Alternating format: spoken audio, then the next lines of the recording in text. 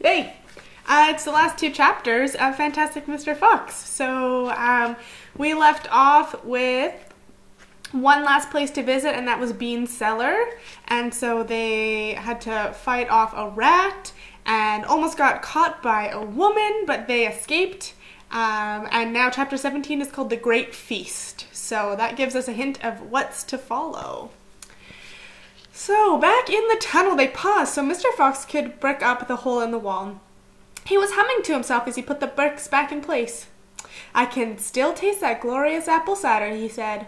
"What an impudent fellow Rat is." "He has bad manners," Badger said.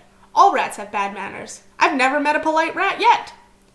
"And he has too much apple cider," said Mr. Fox, putting the last brick in place. "There we are. Now home to the feast." They grabbed their jars of cider, and off they went. Mr. Fox was in front, the smallest fox came next, and Badger last. Along the tunnel they flew, past the tunnel leading to Bunce's mighty storehouse, past Bogus's chicken house number 1, and then up the long home stretch towards the place where they knew Mrs. Fox would be waiting. "Keep it up, my darling," shouted Mr. Fox. "We'll be there soon. Think of what's waiting for us at the other end, and just think of what we're bringing home with us in these jars. That ought to cheer up poor Mrs. Fox," Mr. Fox sang a little tune as he ran. "Home again swiftly I glide, back to my beautiful bride. She'll not feel so rotten as soon as she's gotten some cider inside her inside." Then Badger joined in. "Oh, poor Mrs. Badger," he cried, "so hungry she very near died. But she'll not soon feel hollow, if only she'll swallow some cider inside her inside."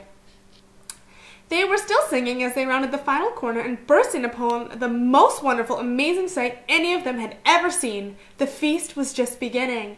A large dining room had been hollowed out of the earth, and in the middle of it, seated around a huge table, were no less than 29 animals. They were Mrs. Fox and 3 small foxes, Mrs. Badger and 3 small badgers, Mole, Mrs. Mole and 4 small moles, Rabbit, Mrs. Rabbit and 5 small rabbits, Weasel, Mrs. Weasel, and 6 small weasels. The table was covered with chickens and ducks and geese and hams and bacon, and everyone was tucking in and eating the lovely food.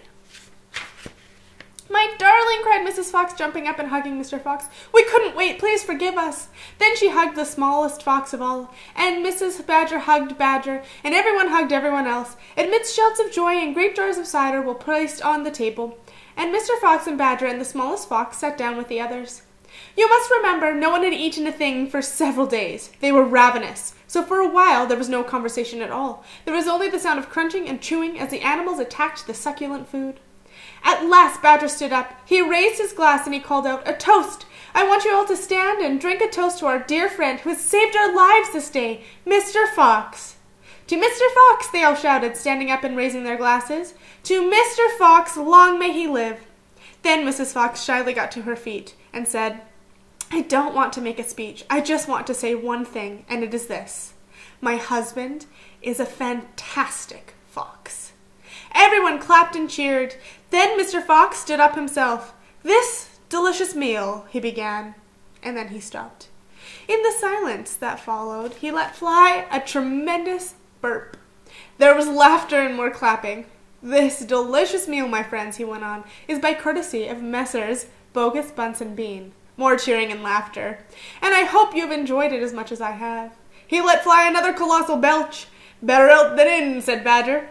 "Thank you," said Thank you, said Mr. Fox, grinning hugely. "But now, my friends, let us be serious. Let us think of tomorrow and the next day and the day after that. If we go out, we will be killed, right?" "Right," they shouted.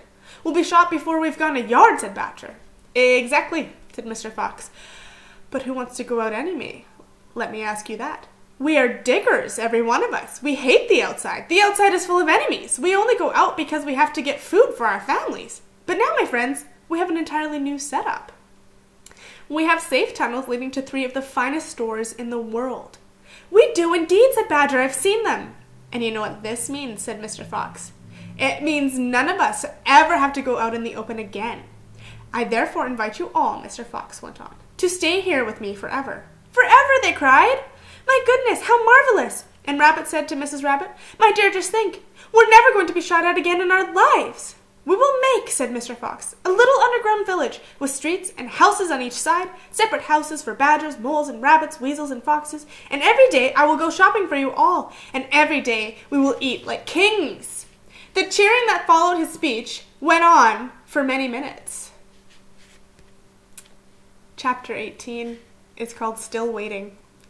Outside the Fox's hole, Bogus, Bunce, and Bean sat beside their tents with their guns on their laps. It was beginning to rain. Water was trickling down the necks of the three men and into their shoes. "He won't stay down there much longer now," Bogus said. "That brute must be famished," Bunce said. "That's right," said Bean. "He'll be making a dash for it any moment. Keep your guns ready." They sat there by the hole waiting for the fox to come out. And as far as I know, they are still there waiting.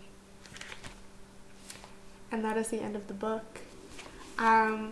Yay. Mr. Fox is a fantastic fox. He thought of a great plan, and I'm happy for them that they all survived and they get to have a village underground now. I hope you enjoyed it.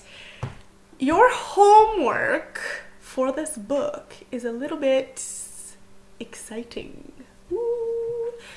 So, I don't know if I told you at the beginning of this, but Fantastic Mr. Fox was made into a movie, an animated movie.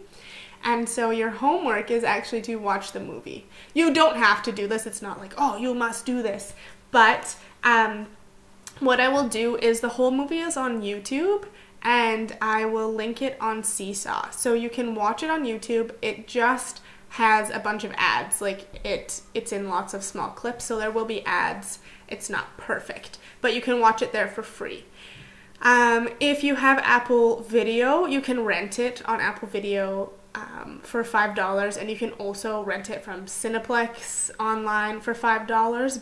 But like I said, I will link it for free on YouTube, and if you don't mind ads, you can watch it at home. So this weekend, if you get some movie time, and if it's okay with your family, you can watch Fantastic Mr. Fox. You do not have to, like I say, just make sure it's something that works at your house.